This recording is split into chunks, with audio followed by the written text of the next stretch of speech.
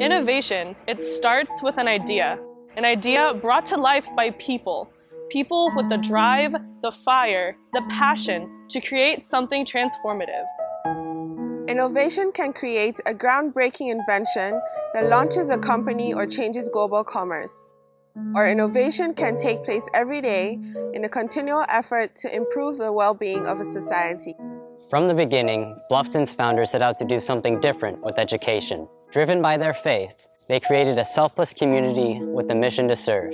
And by holding out a hand of their own, they shaped a region. This is innovation in its purest form, and we've never stopped. Today, our graduates are educators, doctors and lawyers, social workers, coaches, caregivers, and business, church, and community leaders.